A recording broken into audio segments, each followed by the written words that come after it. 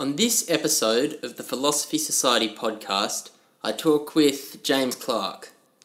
Now, James is a clinical psychologist and PhD candidate at Murdoch University. So we talk about quite a serious range of issues in this episode, mainly issues that have got to do with the intersection between psychology and philosophy. So these include the concept of no self, the role of philosophy in psychology, when philosophical questioning goes too far, understanding the nature of conscious experience, especially the conscious experiences of others, displaying empathy and sympathy, and the importance of the free will versus determinism debate in the psychological setting and our everyday lives. So, without any further ado, I bring you James Clarke. Something I've always wondered is the extent to which psychological interventions and psychological diseases are kind of dependent upon philosophical problems. But if you said that, like, in some cases people were, anxious because of, like, some sort of nihilistic philosophy or something like that, I can imagine that being a particular case, even if it's not common. If that person came in, they would need to test out the ideas that are in their head without being held accountable for every single word that they said. And I can imagine that being a huge source of anxiety for someone that's coming into some sort of psychological therapy. Yeah, definitely. I mean, that's one of the things that people want most when they see somebody, is that they know that conversation doesn't leave those four walls. And they can then test out ideas or connect with experiences that they can't have in everyday life or with their partner at home or family or something like that. So they use that therapy space as a way of, first contacting them, with the understanding that they could leave and nobody will ever know about what they said there. I know this is an area of interest because I believe you're doing your PhD in this. Like what you just said, the conversation doesn't leave those four walls. Now, correct me if I'm wrong, you're doing your PhD in the effect of psychotherapy on psychologists? So, what sort of effect would that very particular thing have on psychologists? You're having these, you're encountering probably deep, complex issues all the time. You're dealing with this, deep problems at times, and there's some sort of what do you call it, secrecy or confidentiality, that's the word. What sort of effect does that have on you? I guess I should say there are exceptions to confidentiality, and there are a couple of important ones. If you're working in a multidisciplinary team like I do, then there is, I'm very open with clients to begin with, saying that we need to share information about what we're working on, that sort of thing, to coordinate, appropriate service and that sort of stuff, with always the understanding that if there's something that that person doesn't want shared, that, that will be kept. Other exceptions would be around supervision. So we're all expected to be seeing somebody who's more senior than us to consult with about the clients that we see, to make sure that we're providing the best service, and the only way you can do that is to talk about the clients. And then, of course, if there's issues of risk, someone's going to kill themselves or kill somebody else or something like that, but even then you're still trying to maintain as much confidentiality as possible, because as soon as if you break confidentiality when they don't want you to, then you really jeopardize the relationship with that client.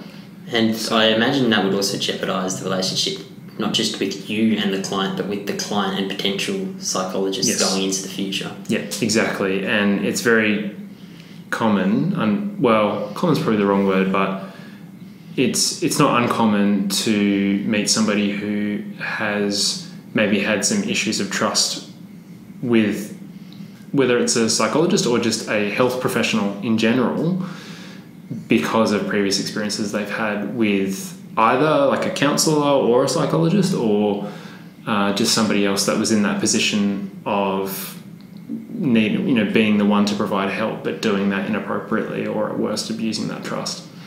So yeah, it's right. If you screw that up, then you do jeopardize that future for that person too. So I'm going to bring us back because we skipped that one. Yes, yeah. What's the sort of effect that that being a psychologist has on a psychologist? Yeah. Are we recording, by the way? Yes, we are. Okay, all right, cool. Just edit that a little bit out. The effect of being a psychologist on a psychologist. So there's a lot to say with that. I think there's positive and negative effects and just neutral effects as well. I think the good things about the work is that you certainly grow a lot personally, and you learn a lot more about yourself and the world in general as well. And I think it definitely expands your capacity to provide empathy to people. But at the same time, and I guess when I talk about the negatives, it depletes that as well. So it's almost like it makes your fuel tank, your empathy fuel tank bigger, but then drains it as part of the work. And that can have flow-on effects if it's not managed right. That can totally have flow-on effects, like you can start to maybe not be as empathic to the people in your personal life as you would be, to clients, or maybe you find yourself pulling away from certain relationships, or pulling away from certain things. Like for me, I noticed that my choice in media consumption changed a lot. Not necessarily the mediums of the media, but the content of it. Like, I would always be attracted to things that are a bit more dark and gritty, that kind of stuff. Whereas starting the work, you then there's more of a need to listen to or watch comedies or things like that. Stuff that's music that isn't as dark necessarily, and it's almost like you're counterweighting the experiences that you've had throughout the day. It's like you're trying to achieve this homeostasis in a way. When you encounter clients that are suffering with different sorts of problems, do you find it because as far as I'm aware, there's kind of two ways or two different things that you could see, and you probably see both of them at the same time, but you would see just suffering, but then you would also see a distinctive human story in encountering and dealing with that suffering. So do you try to see only one of those things? Do you try to just look at the fact that this person's coming up against it and fighting it, or is there some sort of dark element that you just can't remove, just some sort of unnecessary suffering that you just wish didn't exist? I guess what you're getting at there is, in a way, and I'm using the term philosophy a bit loosely, I guess your perspective on therapy or life in general, that sort of philosophy of therapy, that really plays into it, in terms of what you see as the things that make a difference, the mechanisms of change, just how your view of the world that goes into that moment, and how you actually can sit with some of those really dark experiences but not be overwhelmed by them. So I think in that moment, it depends on what it is, but there are certainly times where there's a story that you take on board, and it affects you, of course. And in a way, how could it not? You know what I mean? I think one of the important parts one of the biggest predictors of positive outcomes in psychotherapy is the connection between the client and the therapist. So what we call the therapeutic relationship. So that's, in many ways a real relationship. So I think that you have to experience that. You have to be open to be experiencing that emotion and sit with it. Otherwise, in a way, I guess another aspect to that is that the client isn't going to be soothed. if you aren't responding with compassion and empathy that's genuine, people will see that, people will feel that, and it won't do anything for that distress. It will make it worse, probably. It's almost like the good old, psychology for people like me that haven't done psychology. It's like, sometimes people just need to share their story, but that's like, when you say share your story, it's not just tell someone else your story. Sometimes it's literally you're sharing the burden of that story at the same time. Yeah. I'm really interested because you said that you need to sit with it. And I guess being able to sit with those sorts of things, like that's an element of Eastern philosophy and meditation. Is there something else that you do besides like sit with it to sort of deal with those particular scenarios? Yeah, I think in the moment you're looking to provide that compassion to that person and that genuine empathy so that that individual's emotional needs are getting met in that moment, so that need to be understood and cared for, obviously with appropriate boundaries, because that is what, when somebody's distressed, and there's, I guess, you're dipping into attachment theory here around how humans develop, and I guess the evolutionary basis to that. But essentially, without going into a lot of that stuff, when humans are distressed, they seek comfort from somebody that is a caregiver.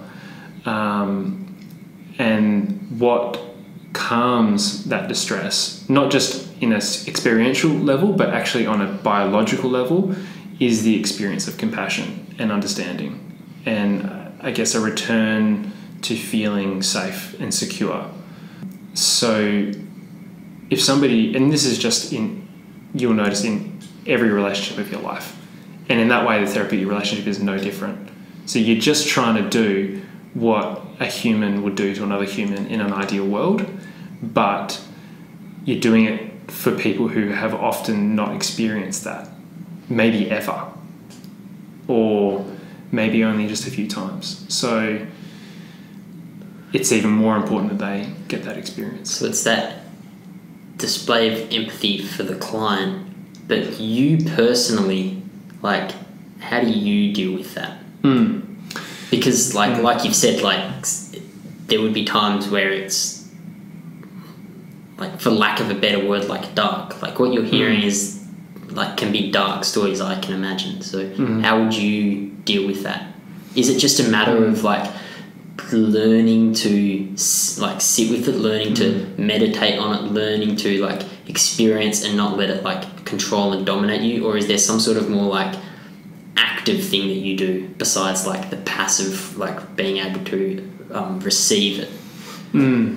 I guess there's a couple of things with that. I think in the moment, it's like you build up a muscle over time. That I remember the first time working with a client and hearing, like, a really difficult story, the emotional, I guess the depth of emotion that I experienced in the moment with the client was much deeper than maybe now.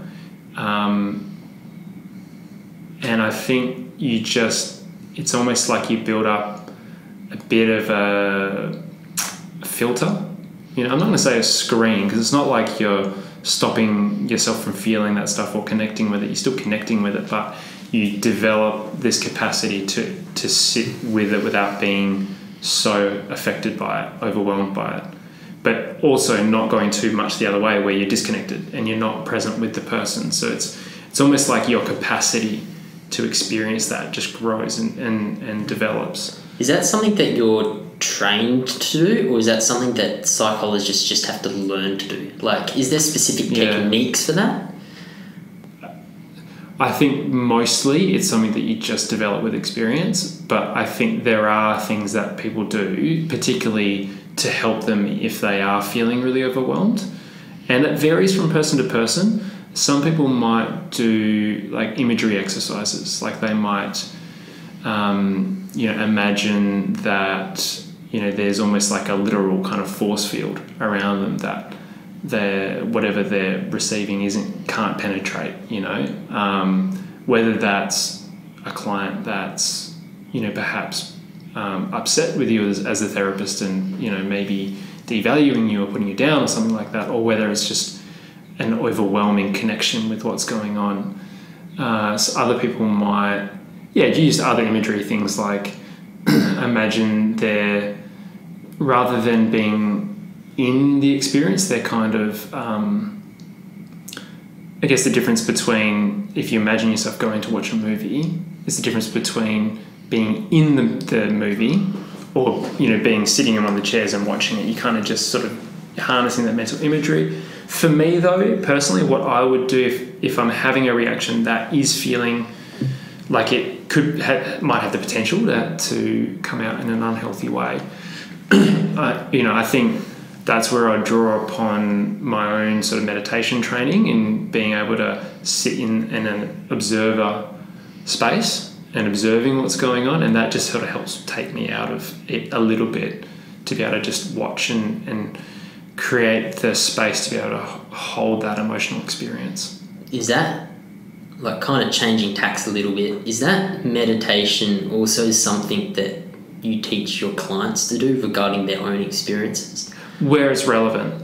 So it most aligned mindfulness. I mean, mindfulness has really come into vogue recently, and you can say that again. And I guess that my problem is that sometimes it gets presented like it's a cure-all for everything, and it's not that at all, you know. And I think sometimes when you just look at the technique itself without placing it in an appropriate context, so that a person knows why they're doing the mindfulness exercise and what it's about, then if they're not doing that, then I don't think it has much chance of being that effective. You know, if it's just like you've heard, mindfulness is good for stress, so I'm going to sit and do a mindfulness exercise for 10 minutes a day.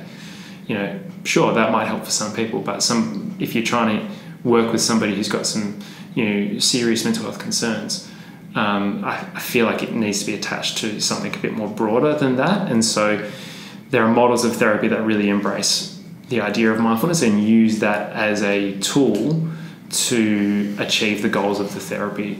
Acceptance commitment therapy comes to mind in particular, and dialectical behaviour therapy as well would be the two most prominent components. But then there's a whole bunch of other mindfulness-based CBT and all that sort of stuff as well. The interesting thing is that, and I actually I think that mindfulness, more specifically, I think that Eastern philosophies have like a tremendous amount of benefit. My problem with it is that if you actually think about the teachings of Buddha and the teachings of Buddhist religions now, it actually kind of is, in some sense, like the Holy Grail, because for them, reaching nirvana, reaching the state of like perfect tranquility with the world where nothing can affect you, is kind of like the peak summit of meditative experience. And once you've reached there, you escape the cycle of birth and death and rebirth, and you escape suffering and you escape karma. And in my own personal experiences, like, and obviously there's people that like do meditation and they reach states of that tremendous tranquility. Like they do. I'm not sure if they get all the way there. I'm not sure if they, break the cycle of birth and death or are truly completely unaffected by anything. There's some really interesting case studies in that. But in my own personal experience, meditation, mindfulness, Eastern philosophies certainly can help you deal with suffering and things that have like gone wrong, or things that you're not appreciating, or things that you're having a negative effect from. But I also think that it can go too far where it allows you to just sit with experiences when you should be out there doing something about the experience. Or even in cases, and I know the obvious answer to that is it shouldn't stop you from going out there and changing things when you can change them. But sometimes I also think that there can be benefit to fighting a fight that you know that you can't win anyway. Like, and it's something, to me, there's something like almost like therapeutic of like being up against it. You're not going to change the suffering that you're in now, but like you can still contend with the world and contend with the reality of your situation. It's like, I'm not sure to the extent like where do you see that like balance lying in your like therapeutic practices when you use those therapies that you listed which incorporate the mindfulness? Like, to what extent are you like, to what extent is it a tool, and to what extent do you think it can go too far, if it can go too far at all? Yeah, really good question. I think I would say that if you're coming at it from a acceptance and commitment therapy perspective, then... Can you just quickly expand Sure, on that? Yeah. So the main focus of acceptance and commitment therapy is not to address symptoms. So you're not looking to, say somebody's coming in with depression, you're not looking to improve their depression. What you're looking for is to help them live a more valued life, a more meaningful life, and addressing the barriers that are coming up for the person to be able to live that way. And the depression will obviously be a big barrier for that person. So essentially that's it in a nutshell, really. And so from that perspective, you would say, okay, what behaviours you want to see, what you're encouraging the person to do is whatever behaviour would be consistent with what they value, what's meaningful to them. So for you, fighting the fight, even if it's a losing fight, is meaningful. So you would be using mindfulness as a way of helping a person engage with that behaviour despite all the I guess the internal experiences that would discourage them from doing that, whether that's self-talk around this is pointless, it's useless, you're not going to go anywhere, you're just going to fail, all that sort of stuff. Or even the emotional experiences, the despair that you might experience when you're fighting a losing fight or something like that. It's about being able to sit with those experiences but not allow them to dictate what you do. So does that kind of clear that up a bit? I'm not sure how that fits with Buddhist philosophy, because I guess my practice of meditation is probably more grounded in those models of therapy as opposed to a spiritual kind of practice. So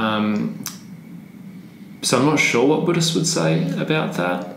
It's kind of interesting because, like, I guess what we've kind of done, or what you've just done then, is kind of like, in some sense, like, they're obviously going to be interconnected, but in some sense you can separate the spiritual and the philosophical from the like psychological, and you can get like psychological benefits out of the philosophical without necessarily taking all of the philosophical.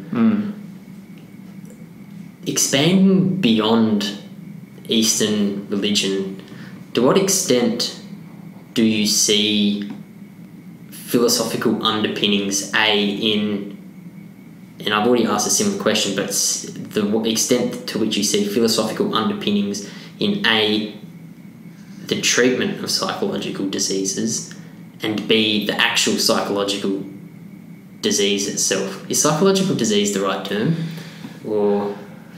I'm not entirely sure about what's the right language these days. I think I just use mental health concerns, I guess. Okay.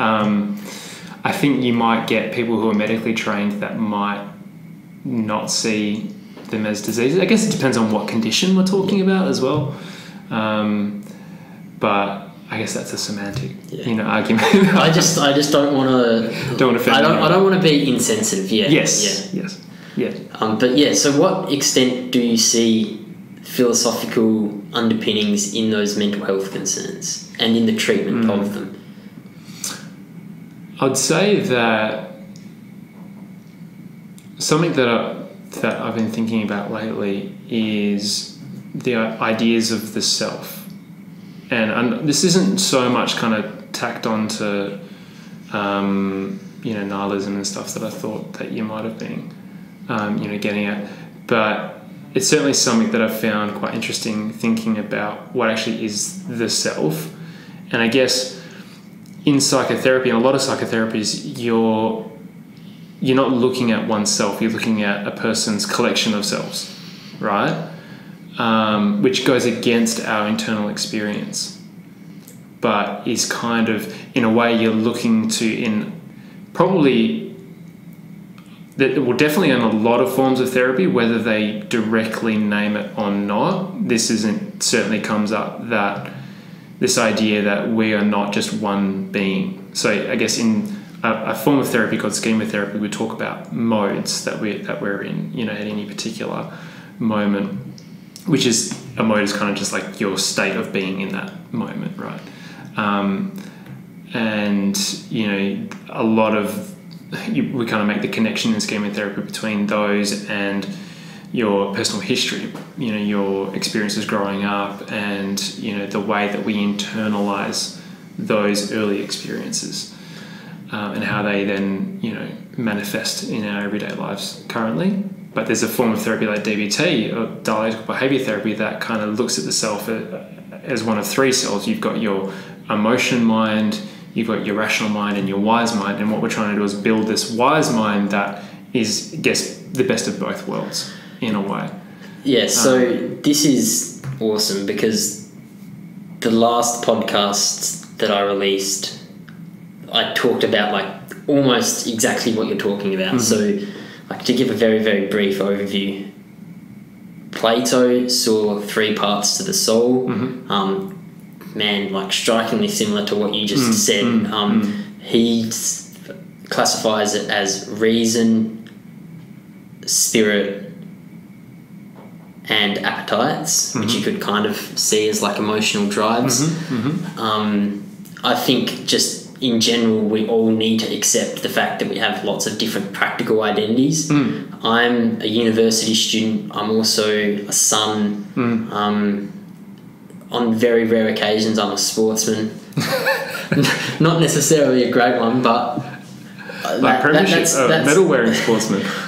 That is one of the practical identities that I have, and we are taken in different directions by those practical identities at one moment in time and across an extended period of time. And something has to be said for the need to unify them into one collective whole.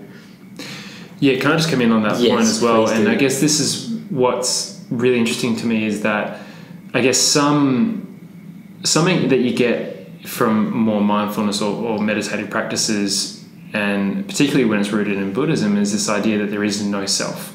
And you kind of you recognize it, you realize that, and in doing that, it alleviates a lot of suffering. This idea that there is no self.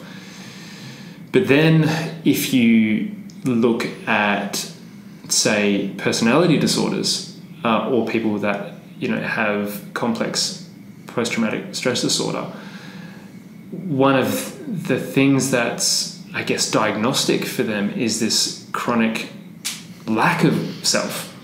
You know what I mean? So on one end, you kind of get into the space of no self, and that's a really healthy thing, and it helps you alleviate a lot of suffering. I guess another way of talking about it is being that observing self, and just but at the same token, that can be what we classify as disordered as well.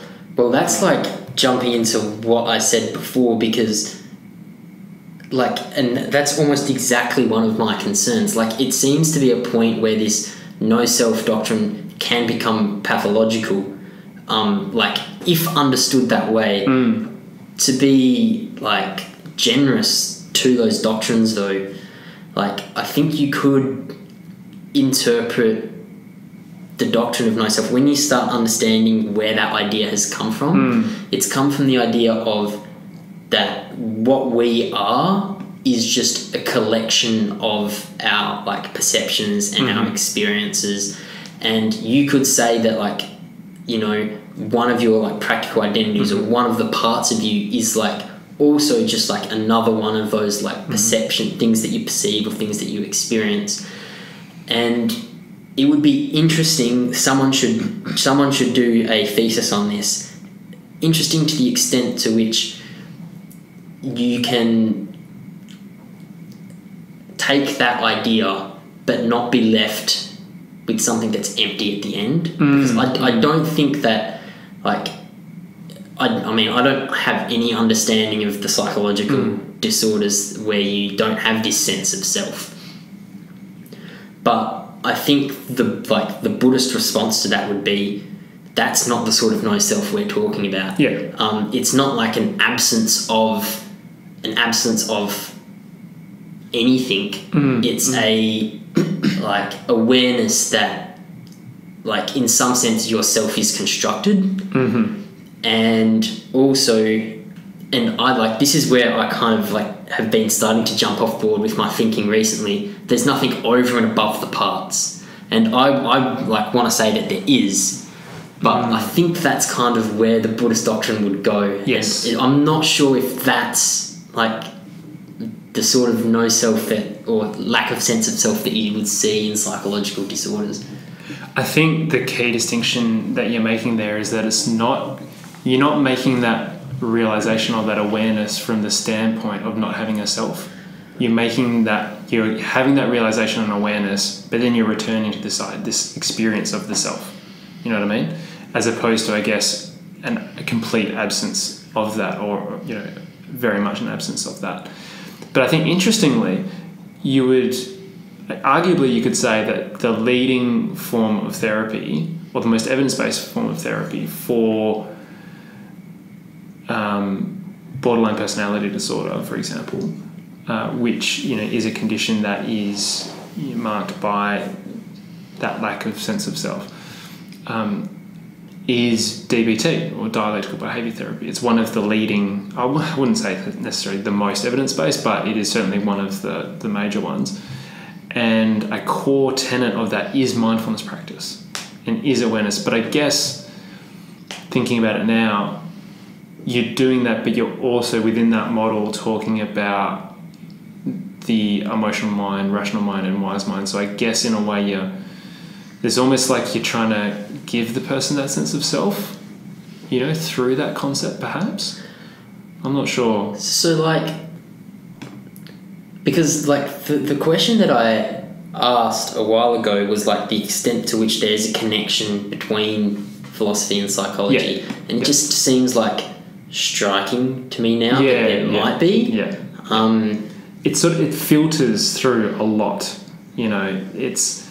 There's not really a form of therapy that I have a lot of experience with or know a lot about, but there is, you know, a form of therapy that we'd call existential therapy. And my limited understanding around that form of therapy is that it does borrow very heavily from ideas of existentialist philosophy. Could be wrong, don't quote me on that, but there is this filtration effect of form of thinking that kind of goes into things. And I guess, you know, you're looking at modern forms of therapy and how they're borrowing from Buddhist ideas and finding that sort of stuff useful. The other thing I guess I would say as well is, if you take it right back to, say, Socrates, you know, and thinking about how we know what we know and how we form a belief, in a way that's really one of the fundamental aspects of psychology and psychotherapy. You're trying to help a person develop different beliefs about themselves, about the world, and I guess trying to understand rationalism, you know, and I guess forms of therapy that are a bit more cognitive in nature, like cognitive therapy or cognitive behaviour therapy, where you're kind of looking at specifically what thoughts a person is having, and you're looking at what thoughts are rational thoughts and what thoughts are not rational thoughts, and challenging them. There is even a technique within that form of therapy called Socratic questioning, you know, which is sort of embodying that spirit of Socrates, you know, in your questioning the person to try to help them to make those connections, you know. Okay, so I mean, I need to jump in here because there's like 7 things that I want to say. I'm going to list them both, and I want you to take one of them. Sure. So the first one is, I've been studying philosophy for a while now, and you go down rabbit holes in philosophy, and there can be some sort of like disorientating effect to that. Yeah. Now, I think I personally have been pretty lucky because I get like disorientated for a while, and then I feel like I come out at the other end stronger. But in many cases there is that disorientating effect.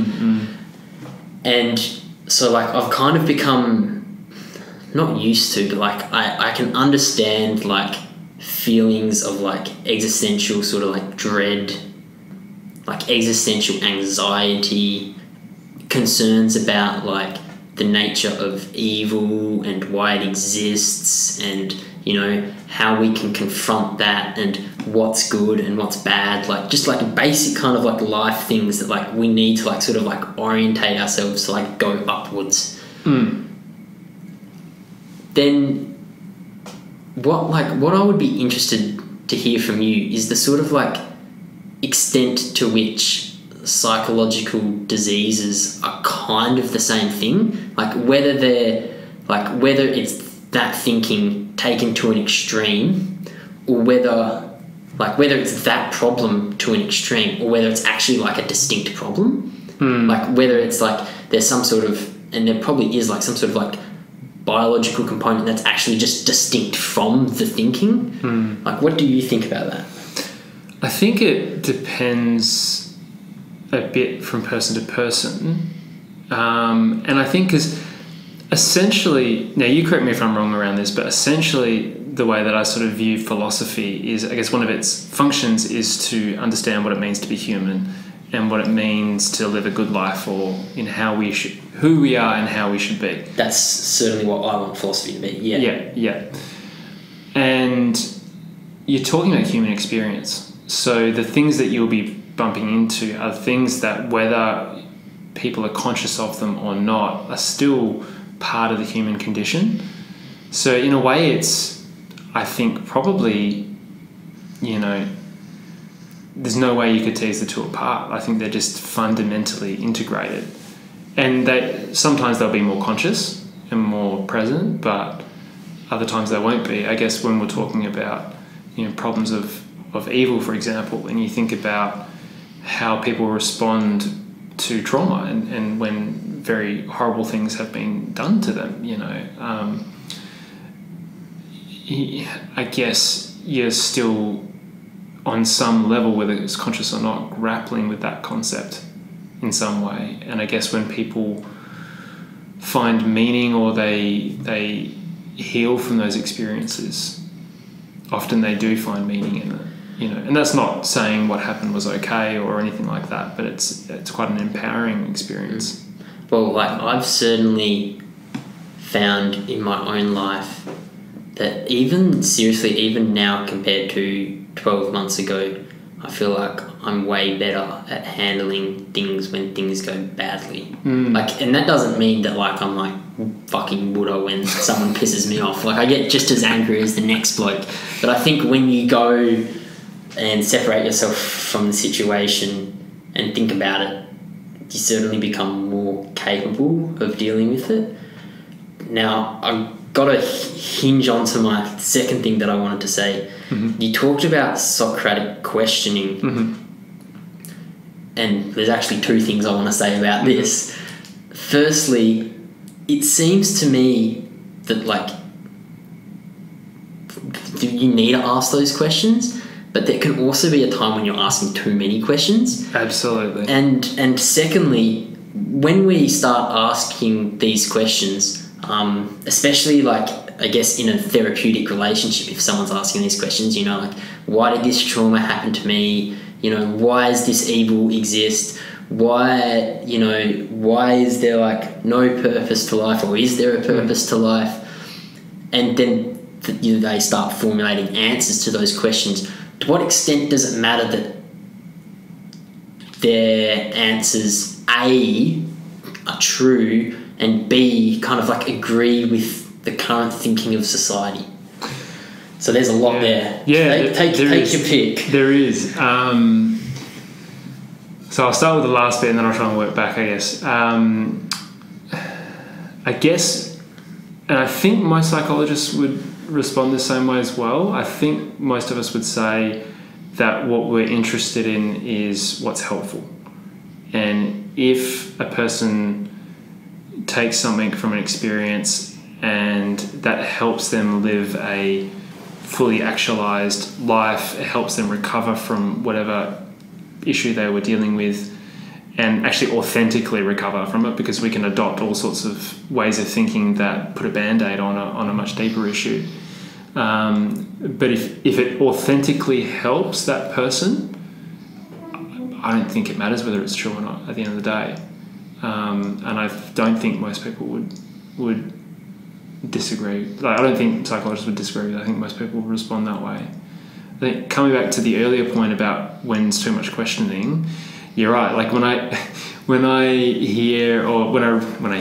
read about what it sounds like Socrates was like as a person, he sounds infuriating. Like he just sounds like not the sort of person that you want to have around, because he's constantly questioning everything about you and just gets tired. The Greeks did end up putting him to death. Yeah. Exactly, right? And I guess when that can become frustrating is when you're being questioned when you're not asking to be questioned, and also when you're engaging too much with the cognitive, in that one of the biggest complaints about cognitive therapy and cognitive behavior therapy in particular, and one of the reasons why other forms of therapy like dialectical behavior therapy and acceptance commitment therapy and schema therapy kind of develop in response to that, was this idea that if we're so focused on that, the experience of it can be very invalidating for clients. And if you're sitting there and you know, it's not what you're trying to do, but the experience can be, from the client's perspective, that, you know, you're just thinking wrong. And if you just think right, you'll be better. You know, and how can you not see? And the fact is that we're irrational beings, you know, and our emotional mind is driving us a lot of the time. And sometimes what a person is looking for, and you might notice this in your personal relationships as well, when somebody is distressed and they might be talking about a whole bunch of irrational stuff, what they're actually really needing to hear is validation. You know, they're needing to hear they're needing to feel understood and heard and listened to, and then you can get to the other stuff after. But if you don't respond to that emotional need, then the person isn't going to be soothed, and they're not going to be helped as a result of that. So absolutely, I think in the therapy space, I once had a supervisor describe therapy as an art and a science, in that the science is doing all the academic research as to what the forms of therapy are helpful and how and yada yada yada. But the art to it is actually understanding how you can use that knowledge for that person that's in front of you and respond to them in that moment in a way that's going to be useful. And time again, what's useful is just being really real and really authentic with the person. So what you're touching on now is kind of like the sort of, it's both an art and a science. Basically says to me that psychology is more than a science, and there's certain aspects that science can't capture. So like, I want to talk about consciousness for a second, because the current thinking with consciousness is we can study the shit out of it scientifically, but in the end, there's going to be something about your conscious experience that I can't understand scientifically. And in fact, I can't understand it in any particular way. So I could learn every single thing there is about the neurons firing in your brain right now, but presumably, like, I would also learn something different if I literally adopted your conscious experience. So there's some sort of like unbridgeable separation between your conscious experience and my understanding of that conscious experience. In a therapeutic relationship, you've got people coming in with different experiences all the time, and there are going to be experiences, you know, that you haven't had, obviously, because you're not that person. So to what extent do you feel like you can kind of bridge that gap and like really understand where that person's like experiences are coming from? And like, well, you can answer that one first, but like on top of that, given that, like, I doubt that it's self-evident that you're never going to bridge the gap completely. Yeah. What can you do? Like, what's the best that you can do in that scenario? Yeah, really good question. And I would agree that you just got to throw out the idea that you're ever actually going to truly understand. And if you come across like you do, or that's what you're trying to do, then it's not going to come across well, because the person's going to think, you don't know me, you don't get what it's like for me. So I guess it's about adopting communication that you're feeling for that person, that you're hearing what they're saying and you're trying to take it on and understand it as best as you can. And you're sitting with it and you're providing compassion to that person. So I guess you're looking out for that emotional need. And do you let them know that you, even though you're trying, you're not capturing, like you're never going to completely capture their experience? Because they're kind of like in some sense it seems disingenuous to me when people say like, oh, I understand what you're going through. And like I know that, and so it's quite like invalidating thing to say to somebody. Yes. So like, how can you show someone that you are sympathetic? And I mean, this has got to be applied to like every single sort of interpersonal relationship. Yeah, for sure. How can you show someone that you're sympathetic whilst making sure they understand that their conscious experience is their conscious experience and you aren't actually going to completely understand it? Yeah. So Marsha Linehan, who is I guess the person who is most responsible for dialectical behaviour therapy, talks about there being 6 levels of validation. And if you're engaging in that, then the person is going to feel heard and understood. And the level, I won't be able to list them all off perfectly, but essentially it starts from, the first level is about just physically attending to the person, looking at them, making eye contact, just those non-verbals. Then it's about, paraphrasing and reflecting back what you're hearing. You don't even have to agree with what the person's saying. You're just reflecting that you're hearing what they're saying.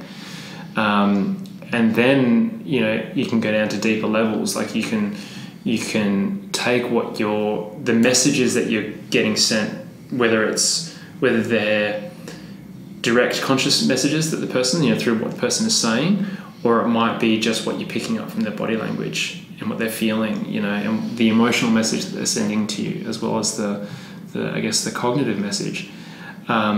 You can take that, reflect that back to them, as you can sort of like normalize and understand more, of course that makes sense that you would think X, Y, and Z, or you would feel X, Y, and Z given A, B, C. You're not even agreeing with it. You're not even saying that you agree that the person is thinking in a rational way, or that their response was perfectly, proportional to the triggering event. You're just simply acknowledging that that's what happened, and you can understand, or you can understand how that person would experience that given their history or their background or everything that goes into that moment.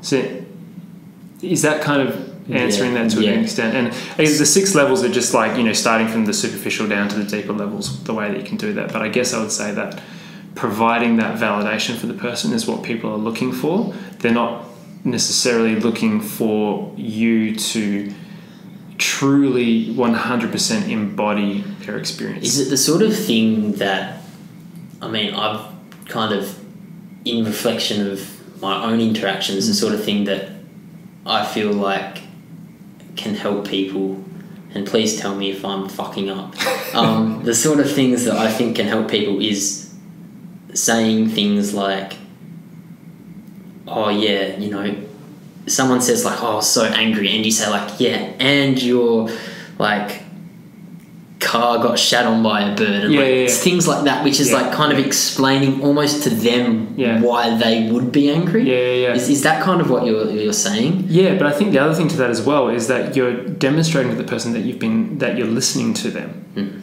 And when you're listening to them, then you must value them, you must care about them, and that's a nice feeling to have, when you're distressed, to feel like somebody actually cares, is actually taking their time to listen to you, and even if they don't know how to support you, just wanting to support you, wanting to find... Because sometimes there's nothing that you can say that will make that situation better. and sometimes just simply acknowledging there is nothing that I can say right now, but I wish there was something I could do. I wish there was something that I could say to make this better, or just simply by acknowledging that there is nothing to say, that can feel really validating for a person. And I guess where that comes up the most is like around bereavement, where somebody dies and it's just shit. It's just really, really shit, and just one of the worst things that we have to experience as human beings. And there is nothing that you can say to that person in that moment that's going to make them feel better. But that's not the point. What's going to help them process that experience and help them not be so overwhelmed or burdened by it is the understanding that you care for them and you're there to help them in any way that you can, even if it's just by spending time and showing that you're listening to them or wanting to. Yeah, so like Nietzsche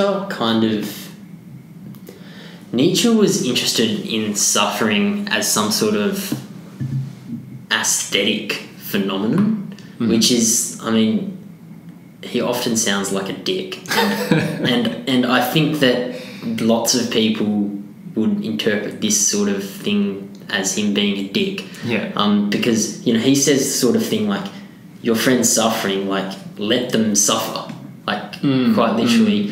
And, there's sort of one way to think about that, which I won't get into now, is some sort of aesthetic experience for that person. But I think another sort of like bastardized version, but sort of sweeter version of that, is to understand that, like, when a person comes to you with a problem, they're not always wanting you to solve the problem. Like, and sometimes the problem's gonna be unsolvable, and you literally just need to like be like, yeah, that's fucking shit. And like sometimes shit's just shit. Yeah.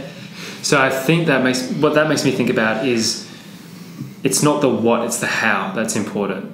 So, if you use that example of somebody who's passed away and, your friend's distressed and you just send them a text and be like, that really sucks.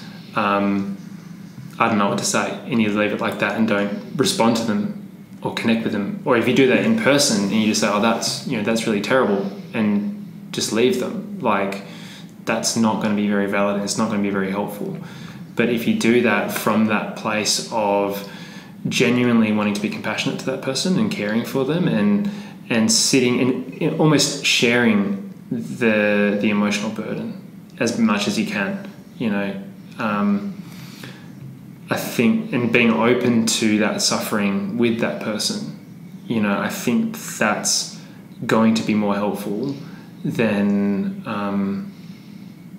they're not doing that. So I think, to kind of bring it back to, I think it's it's the how rather than the what you're doing. So with Nietzsche, they're saying, suffering is just suffering. You can do that from the perspective of suffering, get over it, which is not a very compassionate healing response. You might think he's a dick, but yeah. Yes, yeah. And if you're reading it from that angle and that's how it sounds to you, definitely you'd think, well, this guy's, got no empathy. But if you're helping that person suffer by, sharing it with them and sitting in the muck with that person, then that's a compassionate response. And you're not necessarily you're not trying to stop the person from suffering, but you're just trying to, I guess, be with them in their suffering as much as possible. And that, in a way, has a way of, at times sharing the burden and creating this sense of universality, I guess particularly if it's a shared loss, if we're talking in the context of grief. But if it's not that, just the connecting with that person and showing that they're valued and cared for can itself start to help that person soothe that distress. And then from there you can, if it's appropriate, be looking at fixing the problem. So like, my mind kind of went on a little bit of a tangent listening to you there, and I'm going to kind of take you down that tangent, and Sure. I'm interested to hear what you think about this. So like, you were talking about grief and loss, and I was listening to you, Yeah. and I was also simultaneously thinking about how life experiences like that, but also, you know, other sorts of traumatic experiences can lead to psychological mental health issues. Yeah. And I was thinking, because often it's easy when, like, you're looking, I mean, I don't know, but I can imagine sometimes you can look at, you know, certain mental health conditions, like especially like things like post-traumatic stress, and you just be able to go like, this is the event that triggered that. To what extent do you see those sorts of psychological conditions as being a result of those sorts of experiences and of, say, biology? And to what extent do you think that, like, a person is, I guess, free to not develop that condition, to kind of like mitigate or prevent it somehow? Awesome question.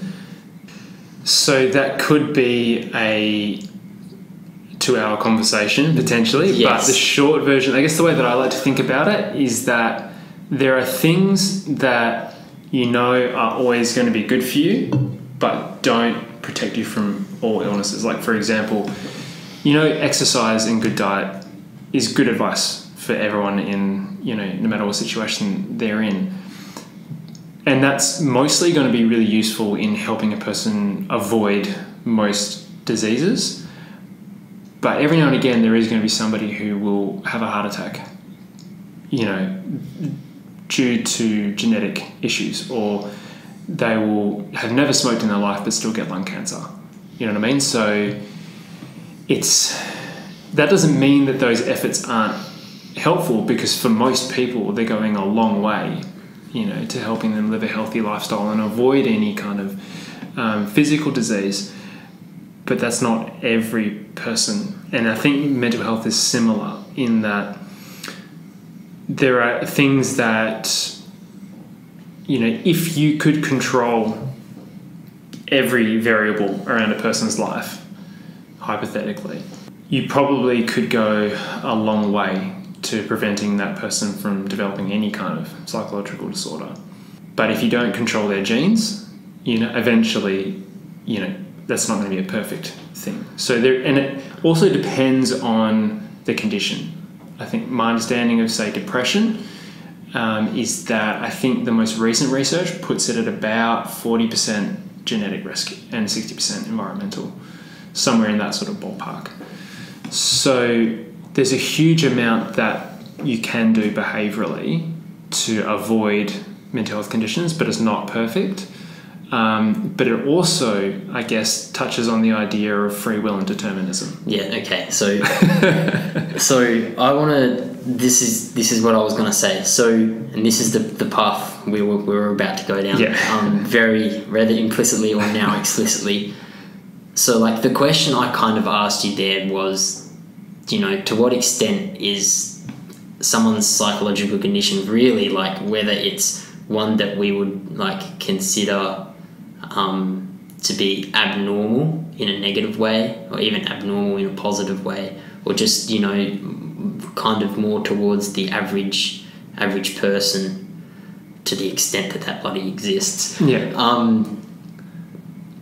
To what extent your experiences, your actions are, like, really yours, whether there's really you that's, like, behind it, that's caused it, or whether it's just a product of, like, you know, deterministic factors that have extended, like, you know, thousands and thousands of years before you and are going to, like, continue into the future. And I mean, like you said, like, I mean, that's not a topic of just a 2-hour podcast. That's literally a topic of, you know, thousands of years of debate we've already had and haven't really gotten anywhere. Yeah. So what I'm, like, interested, I guess, to hear from you is not, like, the truth value of determinism, but more like, if someone comes to you with a mental health condition, or even just, you know, like, you're talking to someone who's, like, having a rough time of it, to what extent do they need to understand that what they're suffering is kind of like a product of their environment and their genes, and in some sense is like beyond their control. And to what extent, like, and to when does that sort of thinking get dangerous? Because we don't want to just like put everything outside of our control and start thinking that there's nothing that I can do, and those sorts of like pathological ways of thinking. Yeah, really good question.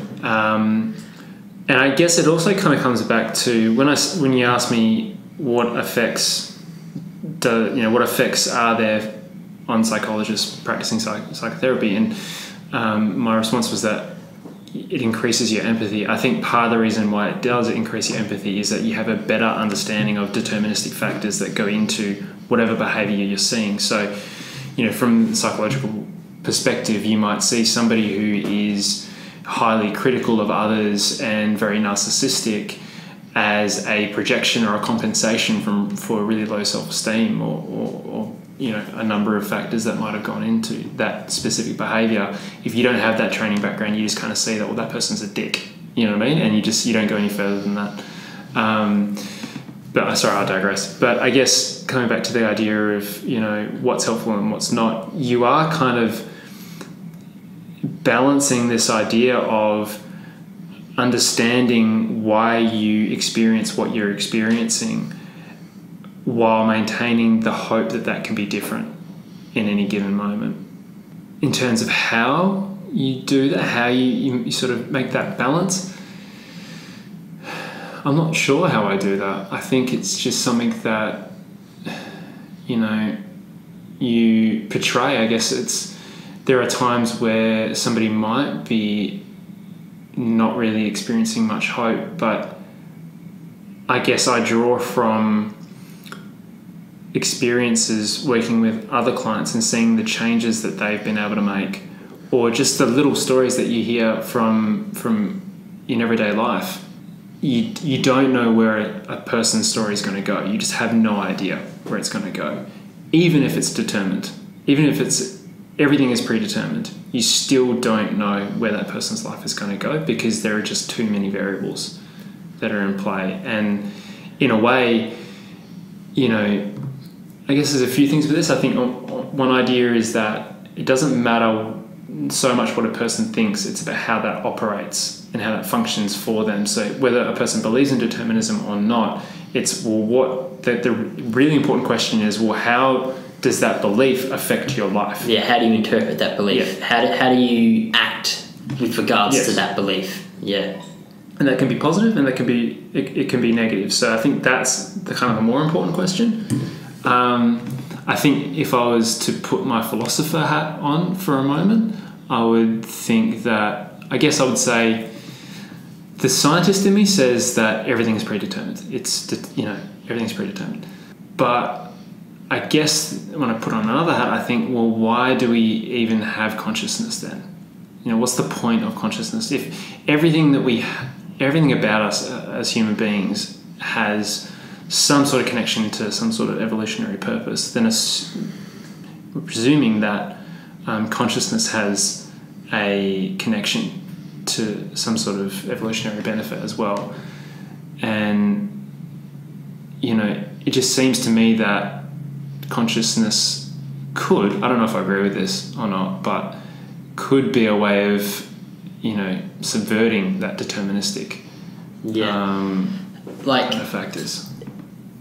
I mean, there's heaps of ideas about this stuff. One of the ideas that I've recently encountered is that self-consciousness creates some sort of what the author of this book referred to as reflective distance, where it kind of creates a distance between us and sort of like our natural, like, animalistic instincts, and that distance allows us to, like, apply reason and other sorts of, like, principles of rationality to them so that they're not determine our behaviour. My personal stance on the, like, determinism free will debate, at least at the moment, and, like, everything is probably subject to change, is that, like, why bother trying? Like, it's like it's a, like, most metaphysical questions, it's just like a fucking really difficult question. Like, we've been asking the same question for thousands of years, and, like, we could probably make a better judgment by like flipping a coin. Yeah.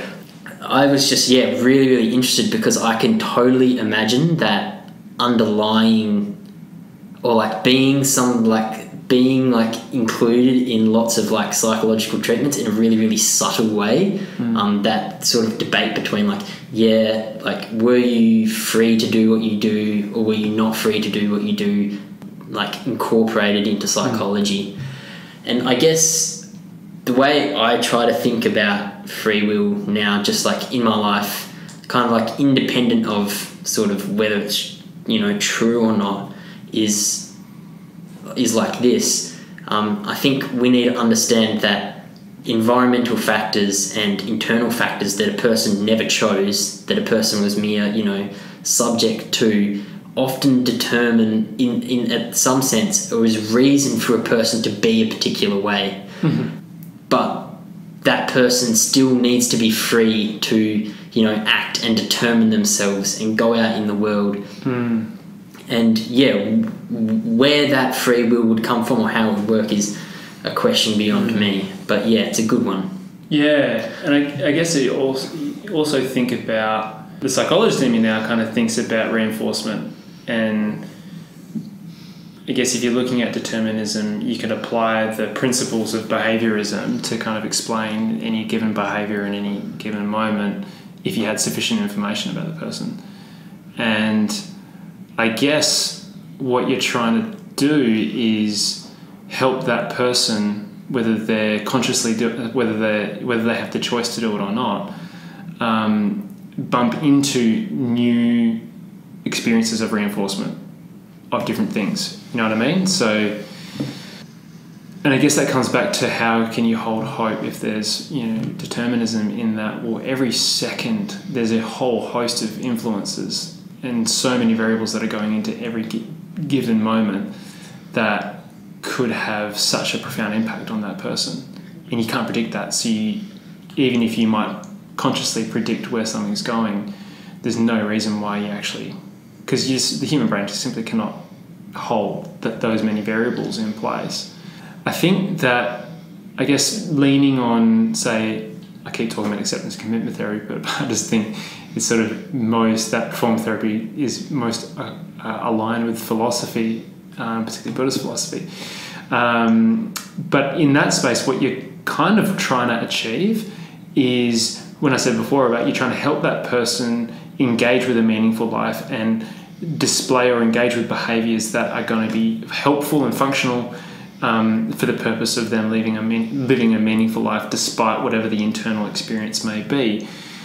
You're kind of essentially teaching that person to sit with all that predetermined experience that goes into whatever thought they might be having, whatever emotion they might be having, and then trying to get around that or step over that by detaching from that experience, doing it mindfully, and then engaging with something else. So in a way, it's like you're exercising free will. But then again, you would say, well, that's just predetermined as well. Anyway, that's probably not a fruitful area for us to go down.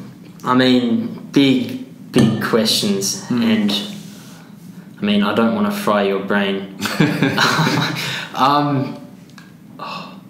I think we'll stop that there. Yeah, sure. I have to say I'm kind of disappointed because, I mean, like, this has been an awesome conversation. Cool, I really enjoyed it too. I was kind of disappointed because obviously right now you're working in substance use disorders. Yes. And I'm really, really interested to hear not just kind of like the psychology behind it, but also kind of like the politics and the political philosophy that underlies those things.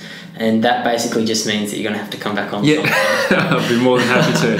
Thank you for coming on. You're very welcome, Tim. I really enjoyed it.